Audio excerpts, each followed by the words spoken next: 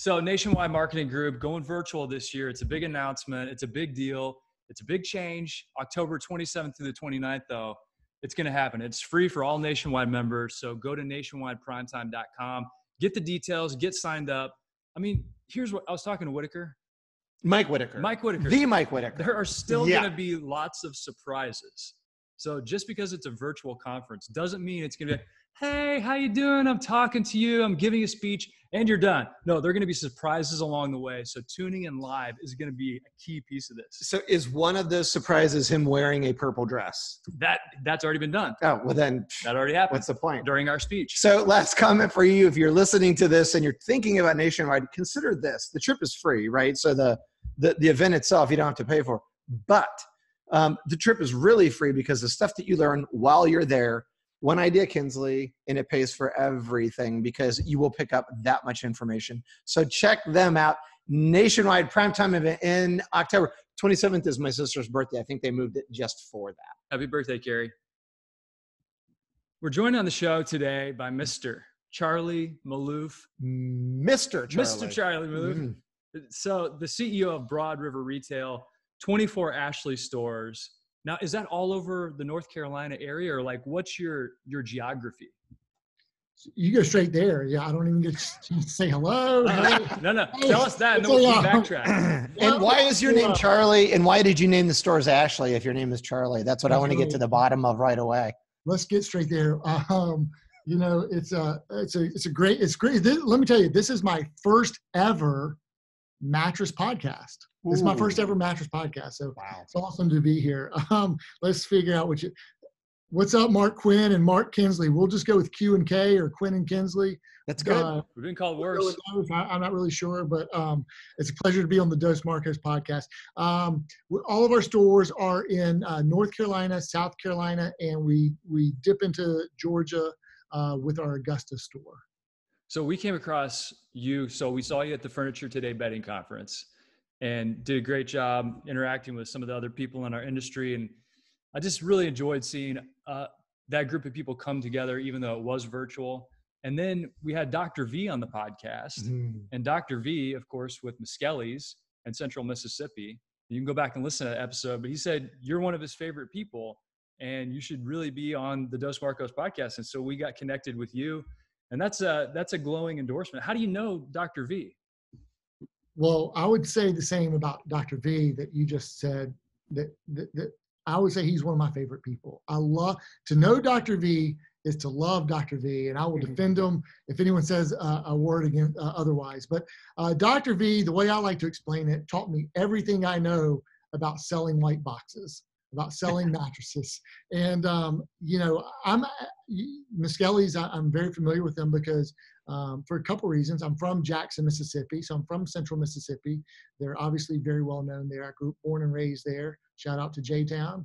And Dr. V, my original business partner, how I got into the furniture industry was a nephew to the Miskelly brothers. So Jonathan Ishii, his uncles, are the Miskellys. And so Oscar and Tommy and Chip, and I probably stay a lot more in touch with Oscar and Tommy these days.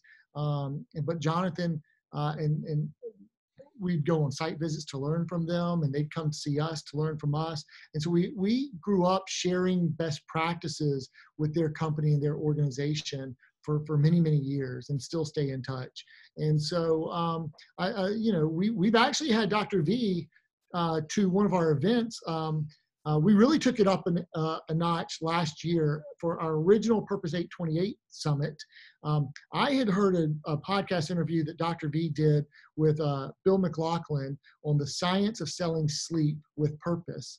Or maybe that's the title we use, but he did an interview. I think it was at the 2019 betting conference with Bill McLaughlin, and just I loved it. I mean, I listened to that podcast a few times. I shared it with our people, and I said, I've got to get him to our organization. And so when we did our Purpose 828 event and synced up with our leadership summit last year, about a year ago today, we brought him in and 4 folks from Miskelly's, and he presented for like 90 minutes to our people on the science of selling sleep with purpose and going all in, and then sharing a lot of their ideas. So he's an incredibly smart guy in the mattress industry, and very well respected, and I love him to death.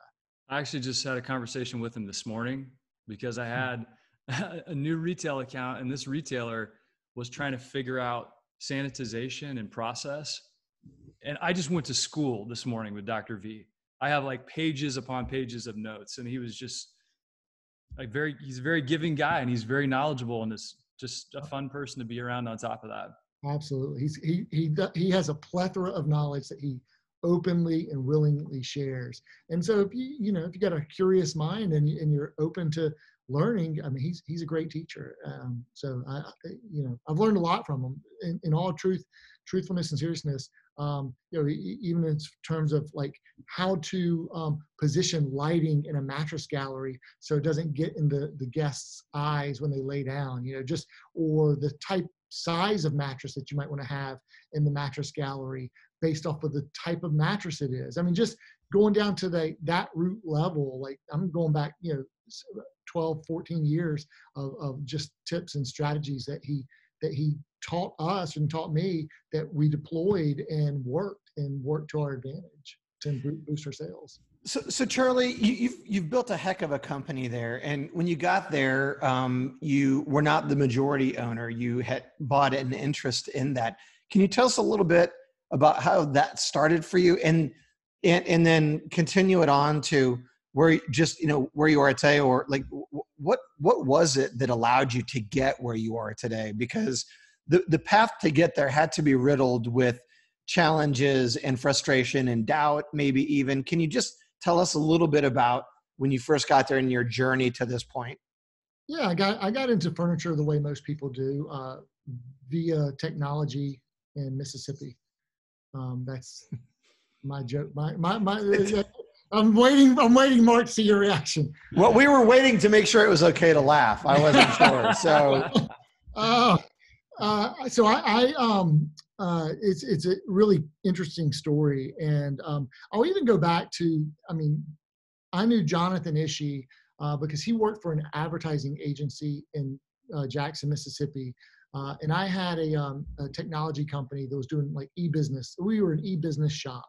So whether you need search engine marketing, online marketing, website development, email marketing, or e-commerce, we did it all in the state of Mississippi for customers. And we partnered with a lot of advertising agencies because they may have had the clients and the clients who had the need, but they did a lot of the graphical work and not kind of the programming under the hood. So we hired a lot of programmers from the University of Mississippi, from Ole Miss at that time, and we put up a development shop in Oxford, and then our sales office was in Jackson. And so we really just sold throughout the Mid-South, if you will, but we partnered with a lot of advertising agencies because they would bring us in for their like the under the hood programming work, if you will, to help and this goes back many years ago. But Jonathan worked for an advertising agency. We were doing a lot of projects together. We got to know each other, and we kind of always talked about, hey, wouldn't it be cool for two kids, in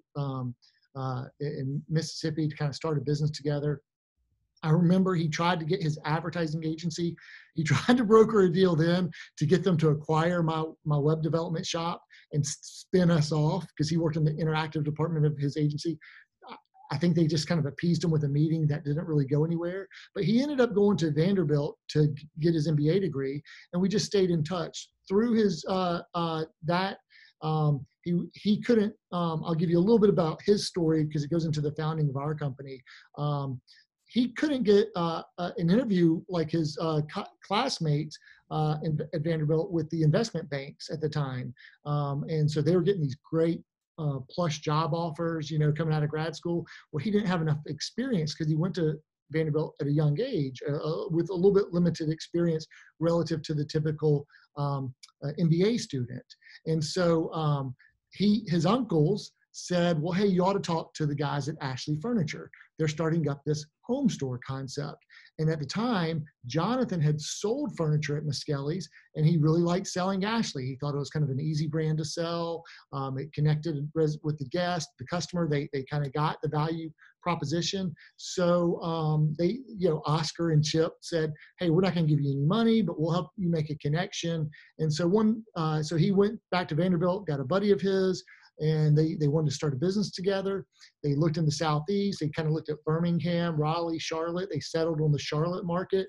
Some way, somehow, they kind of convinced Ashley to give them the rights to the Charlotte market, even though these were two like 20-something-year-old kids who had no business experience, but they, believed that the Miskellies would kind of be heavily involved, and at least that's what they told them. So they got the rights to the market. So Jonathan and I stayed in touch. I came in like November 2003, and I remember him telling me at that time, hey, I think I'm onto something big here. I'm on the ground floor of what, the next McDonald's, as he would explain it to me. But he was really proud of that store, and like every square foot matters, and and all about the whole science of retail, and a lot of stuff that like Oscar was like teaching him at that time. And so but they had a lot of first year struggles, like all businesses have struggles, and but their business plan called for them to open up a second store. So they got through their first year struggles, they survived it. They opened up a second store for the economies of scale in the north part of Charlotte. And then that thing they saw was getting to be a little bit too big. And they had an opportunity to acquire a store in Greenville, South Carolina. And so that's when Jonathan started kind of reaching out to me. And I said, well, I don't know. This was the end of 2004, beginning of 2005. I said, I don't even know anything about furniture. I'm in the technology business, and I love it. And I've had my business now for 5 years, and like it's been a long haul, but finally it's starting to, we just signed some big contracts, a couple $250,000 contracts with some big universities and construction companies. Like, I'm good, man. But he kept kind of reaching out, and I came to visit them, and he put an offer in front of me to buy in as an owner. And for me, it was as much a spiritual calling as it was a business calling, but it was a good business deal. And, I had taken some risk, borrowed a little bit of money from my mom and my dad and my brother at the time. And I wanted to kind of de-risk my personal situation and pay them back. So, and it was a good enough deal to get in with these guys. So literally, I sold my company, I sold my house, I sold everything I owned. I even broke up with the girlfriend I had at the time. I left a place that I knew, and I knew kind of everyone there, and had an industry I knew. And this was, and I started with Jonathan and Jackson May 1, 2005. The biggest joke that I would say in my life that the man upstairs has on me is I hated shopping growing up. Like, I literally hated shopping. I just wanted to play sports or video games or whatever. And but the fact that I'm in retail and I love it, and I've found a passion in this industry, I think is that you can find a passion in really any industry. And so so I joined the day that we acquired the Greenville, South Carolina store on May 1, 2005 as our managing partner and chief operating officer. And I'll just continue just for a bit. Then Jackson had a kind of a 5-year plan. And so he was a couple years, 2 or 3 years into that. So eventually after 5 years, he wanted to move back home. So Jonathan and I bought him out, right around the start of the Great Recession. So I don't know, his timing was really good and ours wasn't as good, but that's kind of how I got into it, I guess. Okay, so you really kicked off things. You said May 1st, 2005, hit the ground running, ran into the recession. Fast forward, we're in 2020, but hit us with some of, the key kind of turning points for the business, or some of your favorite memories that pepper that path between 2005 and right here in 2020. Yeah, there's been quite a few. Well,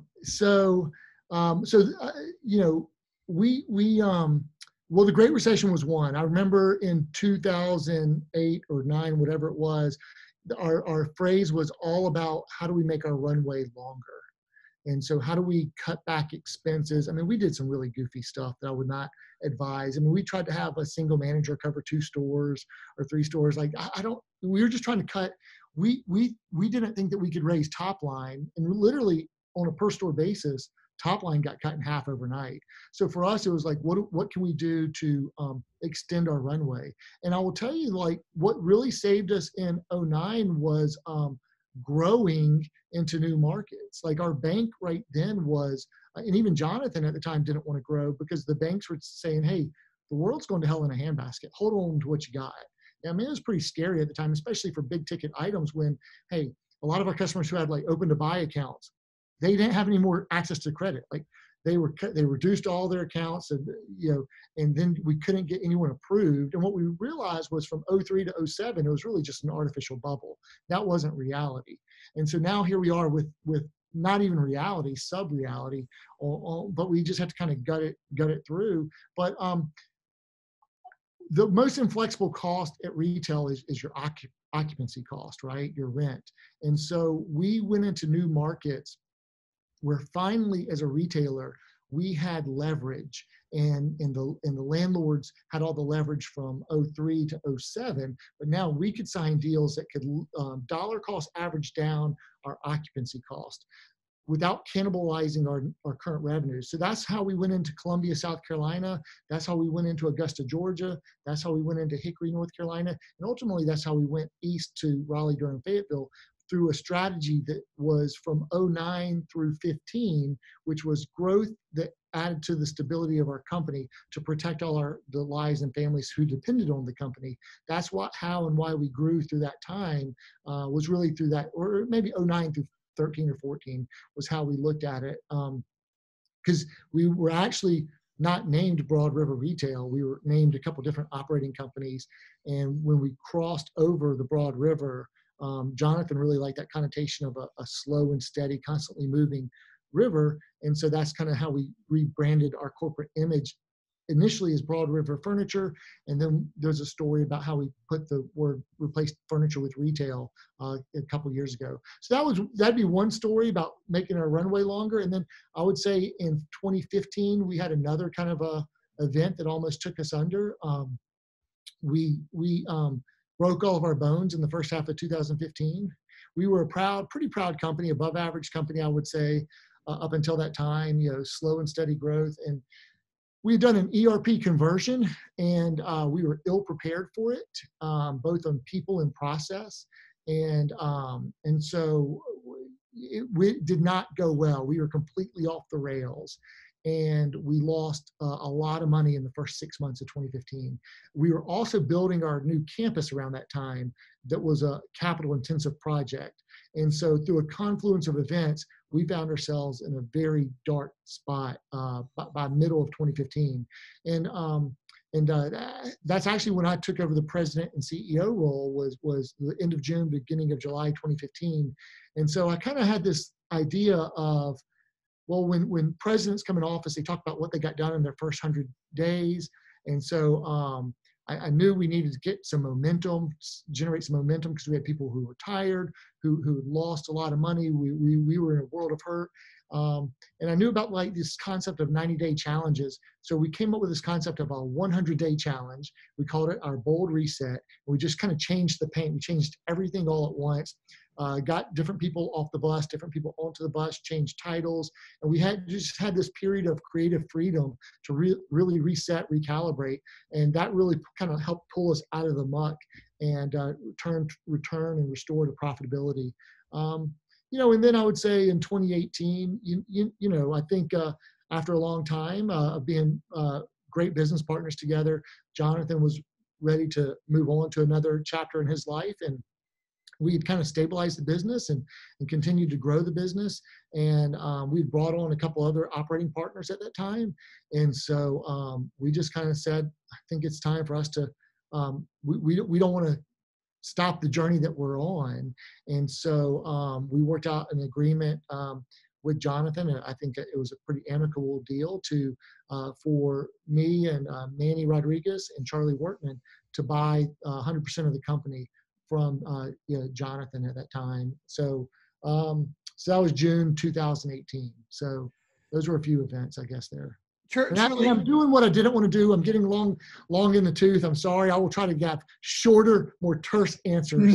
No, this is great because we want people to hear some of the stories behind the stories and understand, like you said, in 2015, you had a period of time where you're looking in the mirror and having to probably make some really tough decisions and some painful ones. Well, I'm going to not go into too many details, but it felt like for about 11 months, we woke up with a gun pointed at us. And so we had to learn to, regardless of that, control what we could control, put a smile on our face and get through it. And so, and we did, we survived, and we maintained we learned about grit, resilience, and belief. And it's a beautiful turnaround story from where we were, because we almost got folded up or went away, and the bankers and the smart money would have said that we didn't deserve to stick around. And we're very proud of that turnaround time of our history. One thing about your story that I love, Charlie, is that at a time, and you remember back in 2008, I mean, it was dire. I mean, it was a big deal. And I remember the gravity of that and the emotion of that. But yet, in light of that, you lean into your business, go to the banks, and put even more risk on yourself and pressure on yourself, and decide to expand when everyone else is contracting. But then I've also heard that even during the COVID time, when people were trying to just figure out whether or not they were going to get out on the other side of it, you decided to start buying and filling up warehouses. And nobody is, so I think I have that right. And nobody was probably doing that because everyone was probably trying to figure out how they were going to look on the other side. What is it about those two examples, like where you just kind of feel like when the market maybe is going one way, you decide you have to go? What inspires you to make those types of decisions? Yeah, I love this topic. I'm going to have fun answering this question for you. First of all, I think you have to have a point of view. And I think a point of view is going to get tested over time. And I don't think a point of view is something that you can be willy-nilly. It's got to simmer. It's got to be a crock pot. It's got to have developed over a long period of time and a lot of inputs and experiences. But once you get a point of view, believe in your point of view. Don't let the way the wind blows change your point of view. So one of our points of view is the power of people, the power of retail, the power of our business model. And so, there's a quote I really like this quote from Bill Gross. He's a really famous venture capital and investor. And so it goes a little bit like this. I may butcher it. I'll try not to. If you can take a contrarian view and be right, that can have your biggest payoff, your biggest return on investment. And so, if people think the world, like, but you cannot be right? So that's the risk. And so you just have to also understand the risk you're willing to take. And, from the outside in, I mean, I guess risk is a matter of perspective, but also you got to know your numbers and you got to understand, are you truly like taking a risk? Sometimes the risk is inaction and not going forward. Like, look at Jeff Bezos. I mean, how much of a risk taker is he? But if you look at their financials and understand how they look at the business, he probably understands that risk better than most. And so we don't believe that any of our risks are going to put us in jeopardy of hurting the mothership. But some of the risks, if we don't take them, could. And so I guess it's just a different perspective or vantage point of risk per se. But like with regards to COVID, we were opening up a second distribution center. So it was an opportune time to bring in inventory. It was either going to work or not work. So we did continue to load up and get to our, I'm glad we did, because that helped us have a really successful second quarter when we thought it was going to be break even at best, and we were prepared to lose millions of dollars in the second quarter. It actually was our most profitable quarter we've ever had. And had we not made those investments in inventory, it was like, okay, are you sure? But if we hadn't done it, it wouldn't have worked out that way. But also we're long-term, like and also it's a matter of what is your outlook? And is it a quarterly outlook or a quarter century outlook? So we're willing to take a really long-term outlook. That's why we bought the business. And so over a long period of time, we just believe in the power of retail, especially in our industry. Now, if we were selling, compact discs or something. Maybe that wouldn't be the right strategy to have. But we believe in the power of retail for what we're doing. And so, and we understand like the replacement costs of some of these properties. And we've also got we're placing a lot of small bets, if you will. And not all of them are going to work out. We've got a litany of failures along the way, but you can learn from those bets, and then and then the ones that work out, you keep pouring gasoline on them, and they keep kind of blowing up for you. So we got a multitude of simultaneous small bets being placed at any given time. But our point of view is our strategy towards growth, and we do we believe that healthy organizations, healthy people grow, and we think that growth is energizing, and so. But we want to grow not just on the top line, not just for growth's sake. We want to grow on the bottom line too. I mean, I think a good goal to have is to have double-digit top line and bottom line growth compounded annually year over year, and we've been able to achieve that. Did Charlie just make a comparison with compact discs? Is that what he said? Compact discs and compound growth. Come on, Charlie. Of all the products you could have brought to us in that moment of that great explanation, you pick compact discs. What should I have gone with? I'm not. And by the way, you might have just done a lot of people a favor, because I think if you would have said CD, some people would be like, what does CD stand for again? I don't even know. I'll tell you a funny story. One time, a while back, I was at home for a holiday or whatever, this many years ago, and I was just not thinking. So I was watching a movie with like my brother and sister, and the movie was over, and I said, all right, we'll rewind it. And they just all looked at me real funny. They said, it's a DVD. What are you talking about? So, what are you, 100? Yeah. Right. I was thinking rewind it. We got to take it back to the video store. Be kind. Please rewind. There you go. Hey, so we're talking with Charlie Malouf, CEO of Broad River Retail. Charlie, you mentioned this early on, and we kind of skimmed over it, but I want you to tell us about Purpose 828. What is that, and what goes on? Yeah. I have to give you a couple little elements of backstory. So I'll limit it. We believe in a word of the year or a theme of the year. So some of our words of the year have been belief, grit, impact. During 2017, which was our word was impact, we actually won the National Impact Award, which was pretty cool, from Furniture Today at the time. And then Premier, which pegs to our vision statement to be the premier Ashley HomeStore operator. And then last year our word of the year was purpose.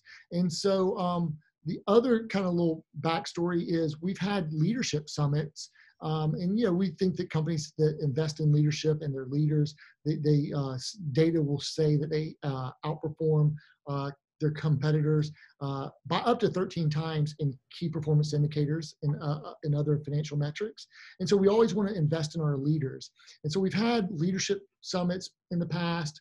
And so during our year of purpose, we used the time that we would have normally assigned to our leadership summit to be a purpose summit. And we were, I thought it would just be called Purpose Summit. And then, we had a purpose activation committee during that whole year. And we actually started it a few months before, but we had a purpose activation committee. So we were trying to activate purpose. We had a 4-pronged approach, and one of the phase 4 was activation. So we want to hold ourselves accountable to what we say, not just be words, to be words we put into action. And so we had our PAC, but they didn't like the word Purpose Summit. So we're trying to come up with a different name for it. And literally, I was in church, and one of the verses they talked about was Romans 8:28. And it just so happened that our Purpose Summit was going to be on August 28th. And so we were inspired, or I was inspired by Romans 8:28 and the fact that it was on August 28th. And so we called it Purpose 828 was the name of our Purpose Summit. Very cool. And so when you get together for Purpose Summit, what happens to your people? Because one of the things I picked up on from the very first email that we exchanged was there is a deep sense of purpose rippling through your organization. And I know that because you had a video at the bottom of your email signature. And the video was your people on camera talking about the purpose behind what you do. and making it forefront. So talk about that culture that you've created and what that means to you and what it means to your people. Yeah, and I just realized I also didn't answer your question exactly about what Purpose 828 was. We had a bunch of purpose speakers who we've been reading and following, and we brought them in to invest in our people. I want to go back just a hair. So in 2015, we changed from a human resources department to a human capital department. And it was really because not to see people as money or anything like that, but to see people as assets as opposed to liabilities. Like a resource is a liability on the balance sheet, you want to minimize it. Capital is an asset that you want to grow. And so we don't even have like the acronym RSA. I hate the acronym RSA, which I know is an industry standard. I also hate the term betting to refer to our category. I prefer sleep. But it bothered me that retail sales associate, RSA, that the person who had been there 9 years and the person who had been there 9 days or 9 hours, just because the person had been there 9 years, they get the same title as the person who had been there 9 days, 9 hours, just because they had selected this profession, the art and science of sales, which is like one of the most important professions in business and commerce. They have stasis, they can't grow. And so it just didn't make sense. And so we held ourselves accountable to having career paths in every category, every department, even on the sales floor where you wouldn't traditionally see it. And so, so we have home furnishings associates, home furnishings consultants, home furnishings professionals, home furnishings experts. And there's different like bonus levels, pay scales, rewards, incentives, and they're earned both through performance and through certifications. And so now you can continue to grow. So we always want to have kind of personal growth and organizational growth, right?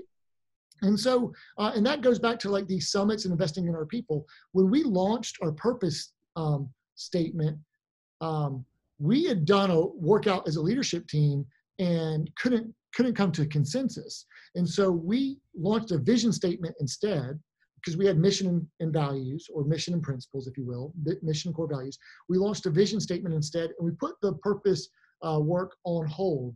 And then I read a book called The Story of Purpose by Joey Ryman, and I started following him and kind of understood his approach, and came up with this statement that was kind of synthesizing all the work that our executive leadership team had worked on, but didn't tell anyone because we just kind of like pressed pause on it and done our vision statement.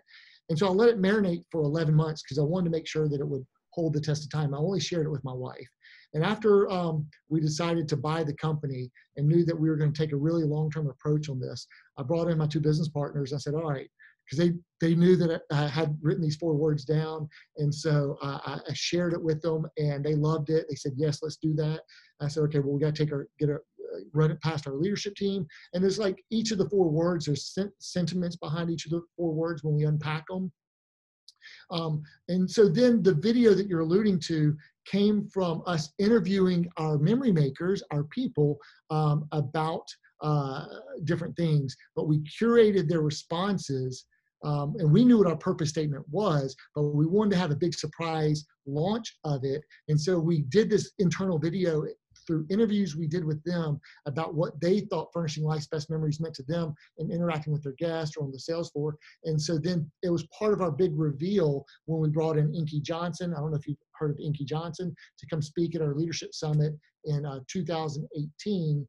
And so, and then following that, we had the launch of our purpose statement. We wanted to activate purpose, and that's what we did all through 2019. And bringing through the folks who we had studied and learned, we brought in these speakers. And then what we did this year, because we had to do it virtual, was we democratized it, because in previous years, our leadership summit, we could only hold so many people in the room. And so this year we were able to open up to the entire company through Zoom. And so that's we just had it on Friday on the anniversary. So we called it either our anniversary event or our encore event. And so we had 4 sessions, a 9 a.m. session, an 11 a.m. session, a 1 p.m. session, and a 3 p.m. session. And so it was open up for everyone in the entire organization. It was a virtual event. And so, and some really cool topics. So I don't know if I answered your question. I just was all over the place there. No, that gets us into a lot of what the event is. And I noticed something that you said that I think really puts a lot of purpose behind what your role is. Like, number one, you outlined the career path you have, and not just calling somebody a salesperson. You call them memory makers. Where did that come from? What's the story behind calling your people memory makers? I'm trying to think of how that came about exactly. Well, you know, Disney doesn't call their employees like employees. They call them cast members and Imagineers, right? Is that the? That's the documentary they did. Yeah, that's a cool documentary, by the way. And I know a lot about Disney just because my wife has dragged me there a few times here with my sons. I do not like roller coasters, by the way. Slinky Dog, 7 a.m. on a roller coaster waiting in line. I know we digress. But we, you know, there's always You're having like a flashback moment there. Yeah, right? He's like hugging himself on camera. He's sweating. Look at him. He's like, there's like drips of sweat. Like a moment that you just went back to in your mind. We can go there if you want to go there. I mean, we can go there if you want to go there. Disney does a lot of things right, and they get their margins. That's for dead gum sure. But waking up to 5 a.m., 4 a.m. to go on a vacation, to go wait in line to go on the what is the movie, the Avatar ride. Oh, you got, you know, to wait 3 hours to go on I got a weak stomach, man, and so I do have flashbacks to that. So anyways, anything for the kids and the wife, right, Charlie? The wife and the kids. Happy wife. That's right. That's right. That's another episode. We'll say, Charlie, just lay down on this couch with us and tell us all about it. Let me tell you about my first Disney trip. Oh my gosh. But so anyways, we were always trying to figure out, well, what do we call, you know, do you call them employees, teammates, team members? There's never like a great phrase that everyone can kind of adopt. So I guess through just kind of like a bunch of failures of what to call our folks, it was after we launched Furnishing Life's Best Memories. We just kind of adopted, you know, be a memory maker. And so we call our people memory makers, you know, and it forces us to have intentionality with how we treat each other and how we talk to each other and the language that we use. And so if you want to make a moment a memory, there has to be intention behind it. You know, and one of our favorite books, we have this thing called book club in our company. One of our favorite books, I'm just gonna see if I have it on the wall over here or behind me, is Power of Moments by the Heath brothers. It's just a phenomenal book, and it goes through different types of peak moments or flagship moments that can get etched in your memory bank as a memory. And so we really love that when we think about furnishing life's best memories. And so we're memory makers. We're memory makers for our guests. I'm a memory maker for our people. I try to be, you know, that's part of my responsibility, and for their families. And we're memory makers in our communities. We try to be, you know, if we're thinking about the triple bottom line and for all the stakeholders or people who are impacted by our organizational wake. And we're also memory makers at home with our own families. And so it's just how can we kind of, you know, at the end of the day, when we're all 80, 90 years old and we're looking back at listening to these past mattress podcasts and reflecting on how many millions of copies of your book that you sold, and talking about the different copies, you know, what are we really going to have? These moments, these memories. And so you can't put a price tag on precious memories. You just can't. Like, you know, we're all going to like be blessed to be hopefully reasonably well taken care of in our lives, and hopefully we live lives that we're proud of, and that we give back to the less fortunate, and we help make the world a little bit more positive along the way. But what we all really want are those really special, precious memories that we just, that's what we live for. You know, that's what we hope for, are the things we get to look forward to. So when I talk about memories, it's the memories I had as a kid in the future. Like I had dreams and goals I wanted to have in the future. And then also when I'm, you know, older and I look back, sometimes the thing that keeps me going are the memories I had the memories I had in the past. And so it's this perfect fusion of today, where you have, you know, the past that supports you and the future that pulls you forward. And so in retail, we have to live for today. We have to win the day. Every single day we get a scorecard.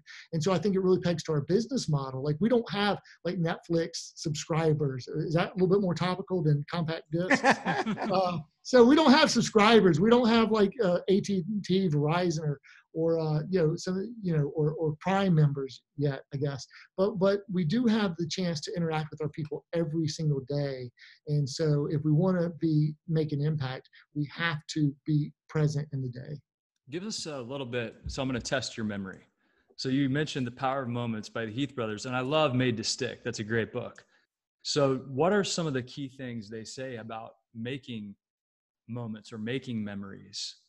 What are the things maybe people could put into action right now so they can be intentional when they are interacting with others? So they have an acronym, and it's EPIC. That's how I remember it, but they don't like to use EPIC. They even have a footnote in the book that says, but don't use EPIC. And so it's moments of elevation, peak moments, moments of transition. I'm going to forget them because you called me on the off the cuff here. But it's and they open up with a story like high school graduation or selecting your college, and how they really you can look for moments that could otherwise just be passed or forgotten, and elevate them and make them really, really special. And so like one of the things that we try to do is day one. And so we have a whole process around someone's first day, because everyone remembers their first day at work. You can always remember, and that's a transition moment. And so, we want to like, and so we have a whole surprise box, a branded box, and we're not the only ones who do it, but we try to like take it up a notch, and we have people to greet them, and we have a whole kind of intentionality around day one, your first day. We also have like when you become $1 million memory maker or $1 million writer, when you cross that $1 million mark, there's a whole big surprise and a whole big celebration for that moment, that peak moment. They in the book, they even give the story of the popsicle hotline. There's this one hotel that's pretty normal, but if you pick up the phone, you can say, hey, bring me a popsicle, and they just bring you a popsicle in the tray at the pool or something. Everything else about the hotel is completely normal except for the popsicle, the magic popsicle hotline. So it's looking for those otherwise moments that you get, like a transition, like when you get promoted from one thing to another. That's a chance for a flagship or a defining moment. So just kind of the book teaches you about looking for these 4 types of moments that you can make a little bit more impactful. One of the things that you've mentioned a couple of times as you're talking about making moments, making memories, is transitions. And during our speech at the Furniture Today Bedding Conference, we had our dose takeaways from 2020 so far. And number 1 was something we got from Jesse Cole, the Savannah Bananas guy, who also mentioned the popsicle hotline on that episode. Hotel, right? He was at a hotel? Yeah. And so he says to us, you win in the transitions.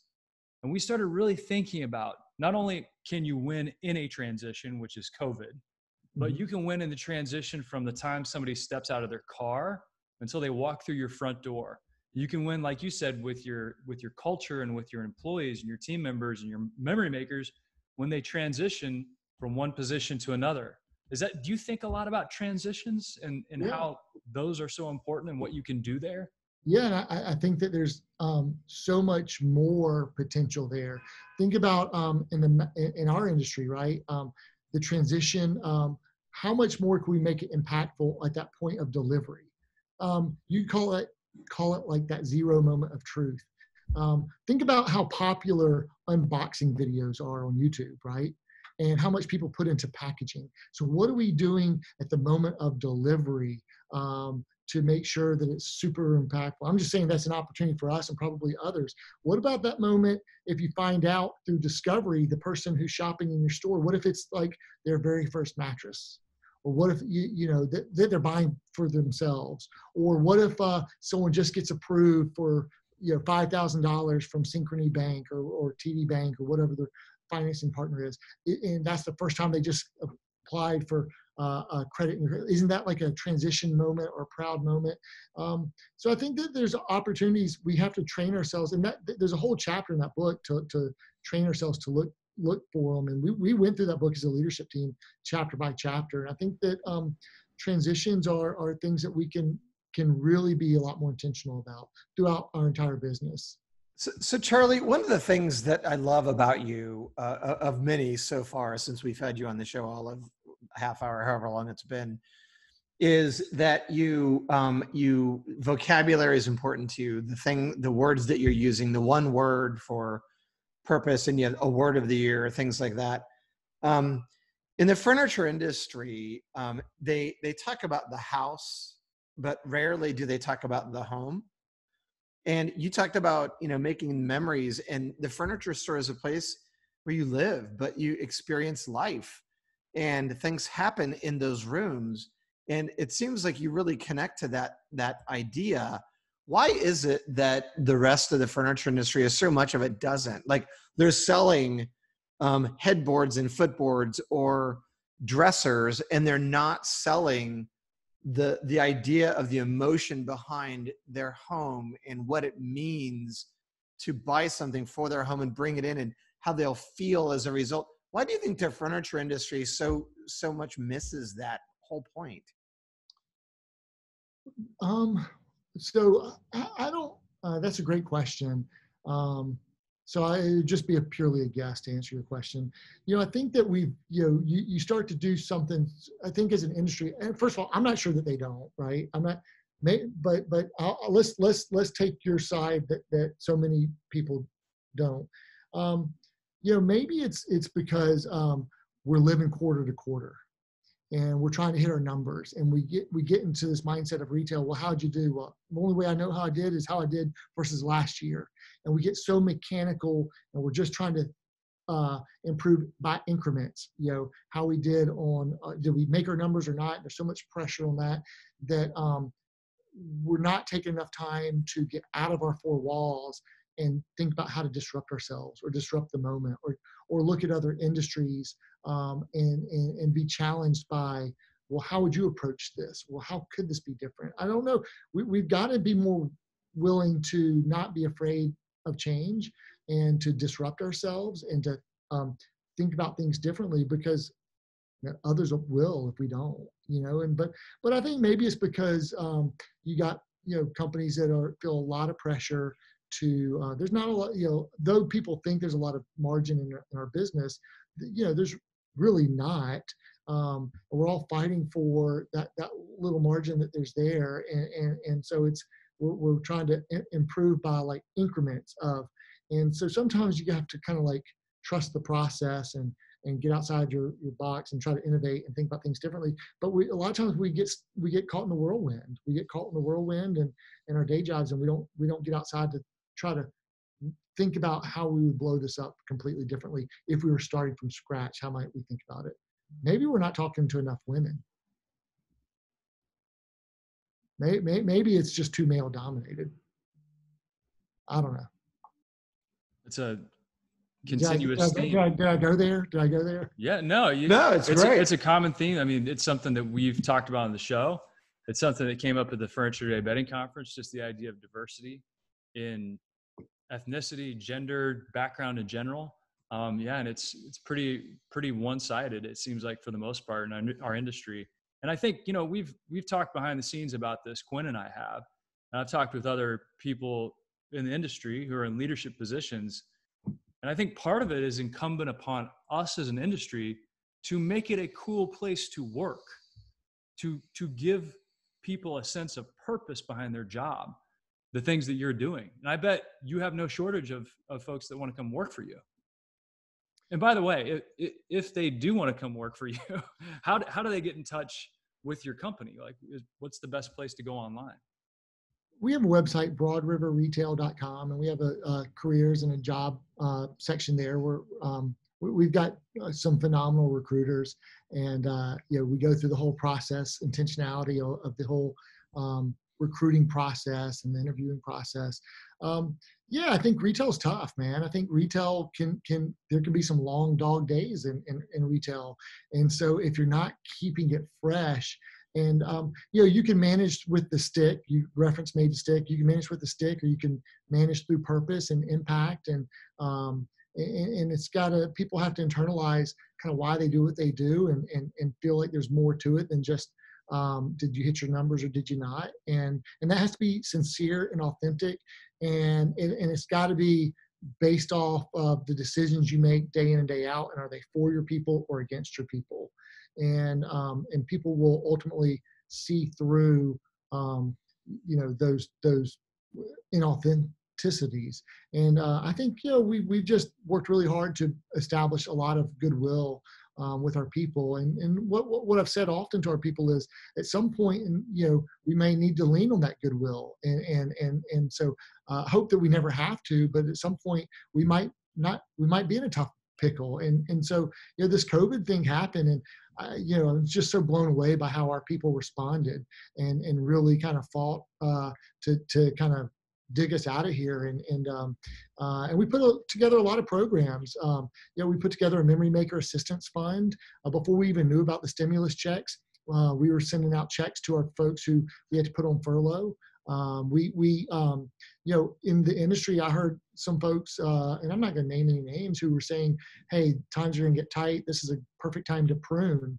And we said, prune your bottom 10%, the old Jack Welch mentality. I said, well, no, like, we had 0 layoffs, by the way. We had no government assistance. We didn't qualify for the PPP loans. So, and I'm happy for those who did, and I hope that all those loans get forgiven. But we didn't, and we didn't lay off any of our people. And we created a fund in partnership with my former business partner, Jonathan Ishii. We borrowed from our founder scholarship fund, which goes back to provide scholarships for the children of our memory makers, and we borrowed from that funds plus new additional funds, and we sent out stimulus checks to our own people. Everyone who was on furlough or who had a financial impact. And so we've done things like that. We've done interest-free loans. We've done top-off programs. So I just think you got to be willing. I really, there's a book called Everybody Matters by Bob Chapman, which is really influential in terms of kind of how we try to manage and lead. And so you got to make it fun. You can gamify it. You can have contests. You can't be afraid to throw out some massive jackpot bonuses. That's an old Tony Robbins trick. So we love huge, handsome rewards, and we like to see our people make just incredible amounts of money. And that's all about mutual prosperity and believing that a spirit of abundance as opposed to a spirit of scarcity, and believing that it's not a zero-sum game, that there's enough to go around. And so if the company wins, we want our leaders to win. We want our people to win. We want even our vendors to win. We're not afraid for our vendors to win. And that's because we're in the community, the climate, the planet. We're concerned about the whole ecosystem. We think that's a more sustainable approach to capitalism. And so I'm also inspired by the conscious capitalism movement. There's a book called Donut Economics, something about that, about regenerative. I can't say this word. You'll have to help me out. Regenerative. That's it. I don't think I did. Regenerative. Can you speak like a duck? Because he's going to have. Yeah. So there's but like, what kind of world do we want our kids to grow up in? And is it where there's just a few winners and everyone else gets scraps, or where we all kind of everyone does well together? So that's just some of the things that have influenced our thinking. Well, I have one question for you as we wrap up today. Vanderhall or Polaris slingshot? Are you going to take your mom's advice? I love this question. I think I've gone to Quinn's side here. I like the Batman mobile look. So I love what Vanderhall is doing, but that slingshot looks slick, man. The slingshot looks slick. I think it's the slingshot. But you know what? Truth be told, I need to go try them both out. I need to go take a comfort test in each of them and really make an informed decision.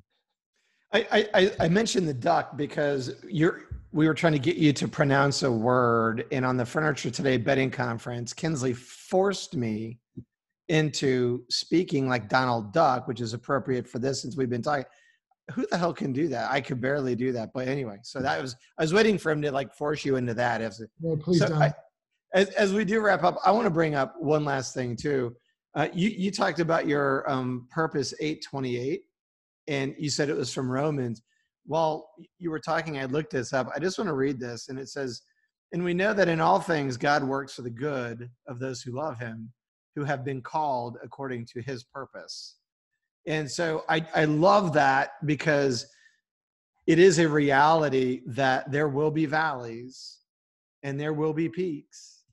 And you have to have a faith in what you're doing and in your people and all of those things. And the good and the bad all play together for the greater good. You just have to believe that that's true. And you guys clearly do believe that. It's well said. I couldn't say it any better. We do. Yeah, we look, I'll just, I guess as we wrap up here, I'll just close with saying this. I think that this time has been tough for a lot of people in a lot of different ways, and anything that we can do to try to ease the pain for our people, I just think it's the right thing to do. I mean, in some way, I also think that'll pay off for us down the road in some way, some shape, or how. But I think mental health is real. I think the anxiety that comes about. I think that social distancing is not the most accurate phrase. I think it should be physical distancing, because that's really literally you're trying to stay 6 feet apart and wear a mask and be safe. But like we need to over-index on social connection, because the risk of not being socially connected is isolation, and I think that takes us to a place that's not super healthy. And so I just know that this has been a tough period of time for a lot of people. I'm really ready, just like everyone else, for a vaccine to be out there, for us to be past this.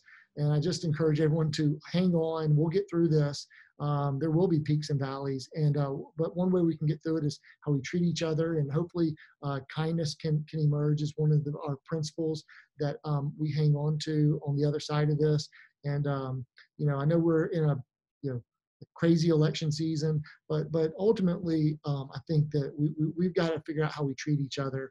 And there's great companies that you guys have interviewed on this podcast, and I support them all. I love retail. I love the industry, and wish you guys all the best, man. I hope to order hundreds of copies of that book when it comes out, and we're going to give them out to our memory makers.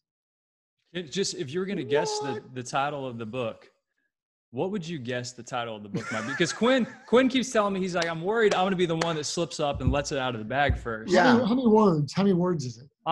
Should we give him that? Wait. It's just, this is perfect for you because he's a word guy. It's 4 words, and you're the guy that has 4 words that kind of define that retail environment. You're putting him on the spot. I love it. That's so great. And here's the thing. Whenever you tell us, you have to talk like a duck as you tell us. No. No way. Yes, and never say no to me. Yes, and or a mouse. You could talk like a mouse if you want to talk. Wait, what did you say? I think we talked over you. What is the word mattress in the title? We can't tell you that. Well, I think it's going to be something about the driving retail foot traffic, but that's way too literal. You guys are way too creative for that. It's got the word dose in it. It's DOS, so it's definitely got dose. Maybe it's Dos Marcos, so maybe that's 2 of the 4 words. I like where you're going. I do too. Because we should have had him name the book with us. Yeah, if we do another book in the future, we're just gonna have you come be part of the brainstorm for the title. Well, I mean, or it's by Dos Marcos. Maybe it's by. Maybe that's in the byline. You've mentioned. I think we should call it Double Dose of Marks. Oh, just like totally. That's good. It's kind of meta in a way. Tell you what, Charlie, you do not have to answer right now. You can send us a note and text us what you think the book should be called, and we'll throw it in the pile. And hey, I want to say something before we close out. Like, you're an inspirational guy. I love this conversation, and I know that we're talking to you, and there are so many people that are part of the team, memory makers, and everybody that touches every piece of the product that goes out the door, delivery teams. I love this industry, and I love seeing companies do it right.